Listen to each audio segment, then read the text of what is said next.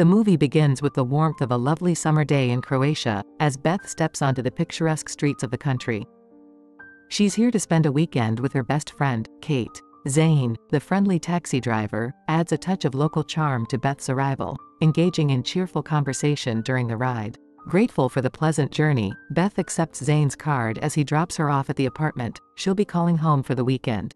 Beth soon discovers that it's Kate who has orchestrated this entire trip, generously covering all expenses with her ex Jay's credit card. In a gesture of gratitude, Beth presents Kate with a black necklace, adorned with a few loosely hanging beads. As the evening unfolds, Beth takes a moment to connect with her husband Rob, and their child Aster via video chat. Aster, also Kate's granddaughter, becomes a part of their virtual prelude to the night out. Their exit from the apartment is met by the landlord Sebastian, ensuring their settling in process is smooth. The night takes an interesting turn as they reach the restaurant, where Kate purposefully orders the most expensive dishes, intending to put a dent in Jay's finances. This prompts Beth to reflect on her friendship with Kate, feeling a pang of guilt for not being there during Kate's divorce. However, Kate, understanding the complexities of Beth's life, inquires about Beth's marriage. Beth grapples with the reality that her marriage is going through a rough patch, despite her initial desire to paint a rosy picture for Kate. She's uncertain about the future but deems Kate's suggestion of a divorce too extreme.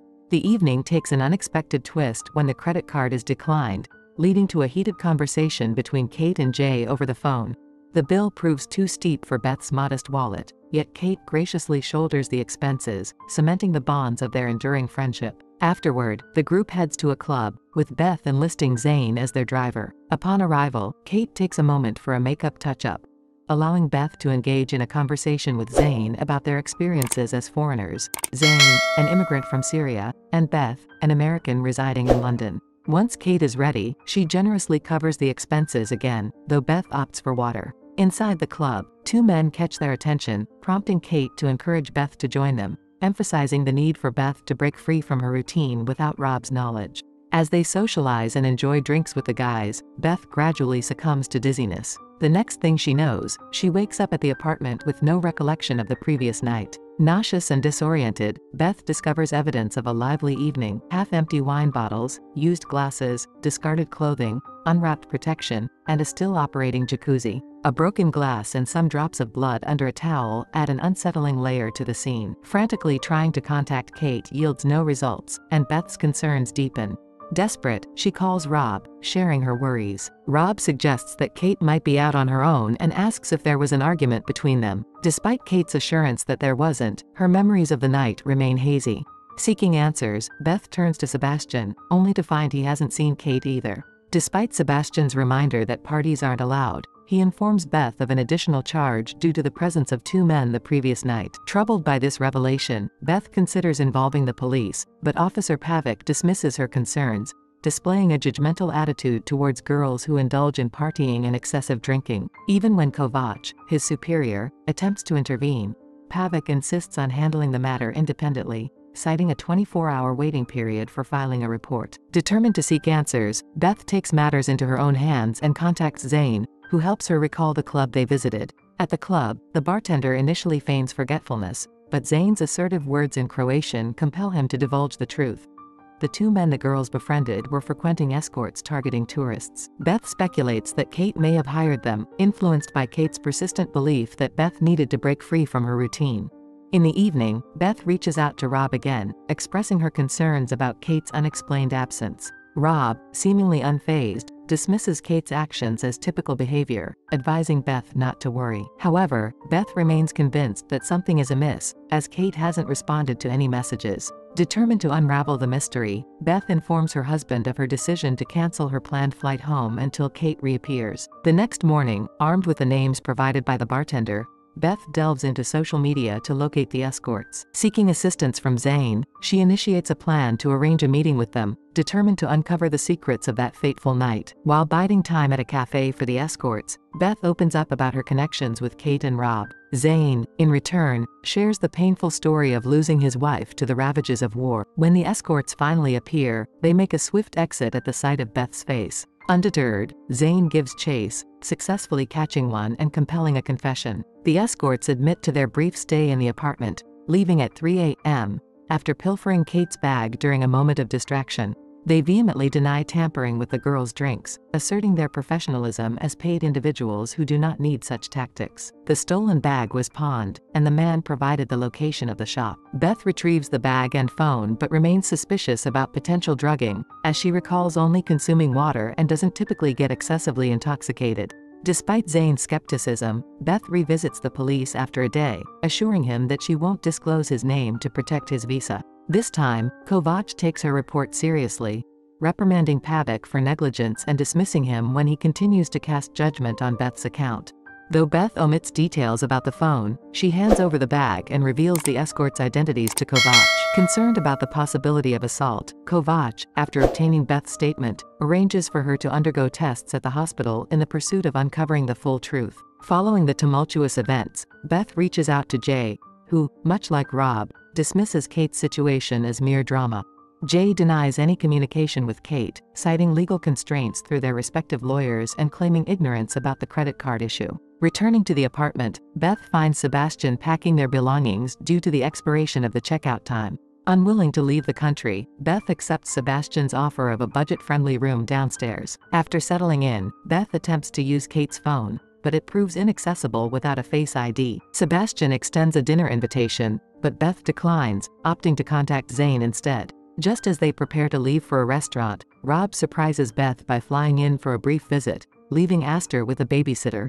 Zain gracefully withdraws, and a tense encounter unfolds as a jealous Rob criticizes Beth for trusting a random taxi driver. Overcome with emotion, Beth breaks down, prompting Rob to apologize and comfort her as she recounts the events. Their conversation takes an abrupt turn when the police deliver devastating news. Kate has been found dead. Beth accompanies Rob to identify the body, learning that Kate drowned, with an autopsy pending to determine if it was an accident or murder.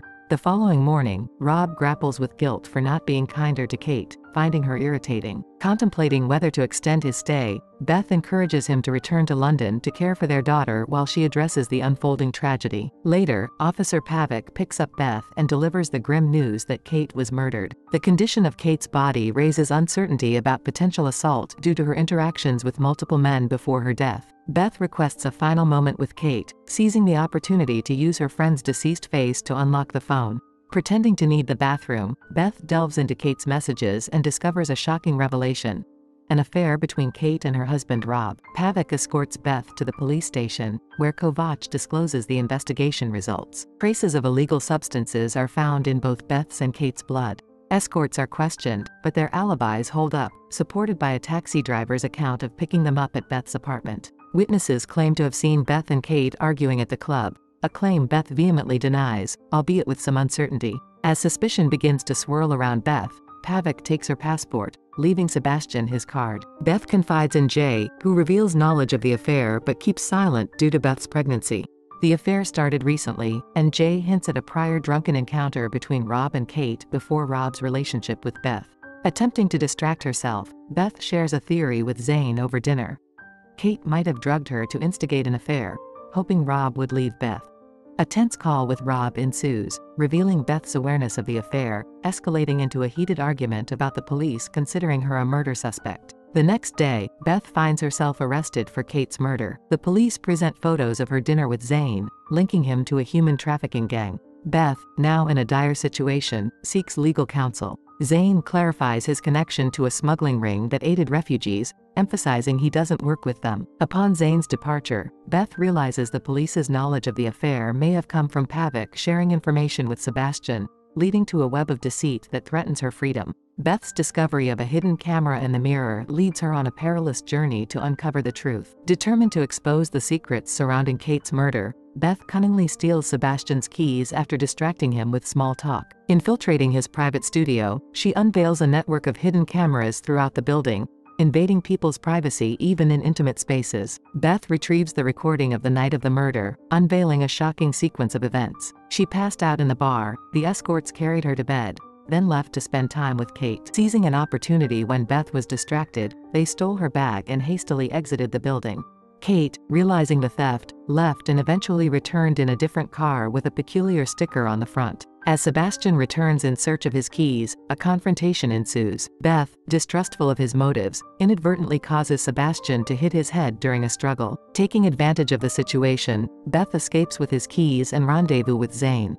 Together, they investigate the cab with the license plate Beth noted, leading them to a revelation about Kate's actions. At the taxi company, they learned Kate had followed the escorts and visited the police station. Beth questions the police's lack of response to her reports, only to discover that Pavic, a vice officer with a dark history, is behind the conspiracy. Faced with a manhunt, Beth and Zain attempt to escape, but Zain sacrifices himself to allow Beth to contact her lawyer.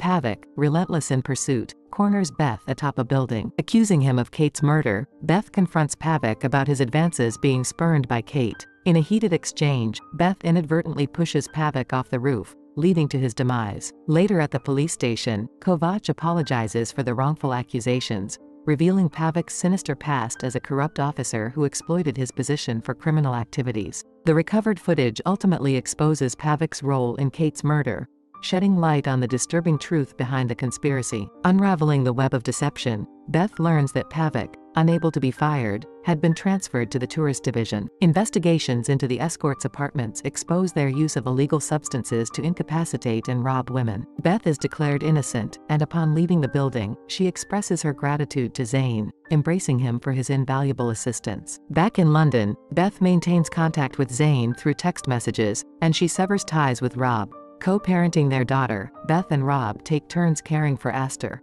During a drop-off at Rob's place, he attempts to reconcile, but Beth declines. In need of a spare car key, Rob suggests checking his jacket, leading to a shocking discovery: a bead from the necklace she had given Kate. Realizing the implications, Beth feigns ignorance and excuses herself to call Kovac. However, when Rob checks on her, she discreetly puts away her phone. Beth comforts Rob with the bead, coaxing him into confessing that he had flown to Croatia on the night of Kate's death. Rob claims Kate's demise was an accident, citing her accidental fall into the water. He alleges that Kate had confessed her love, though Beth discovers the truth. Rob and Kate's relationship had been a regrettable rebound fling, and Rob had been stalking her ever since. When Kate decided to confess the truth to Beth, Rob's anger escalated into violence, leading to her tragic demise. Rob pleads with Beth to keep silent, arguing that the case is closed. Unbeknownst to him, Beth has maintained contact with Kovac, who hears the entire confession.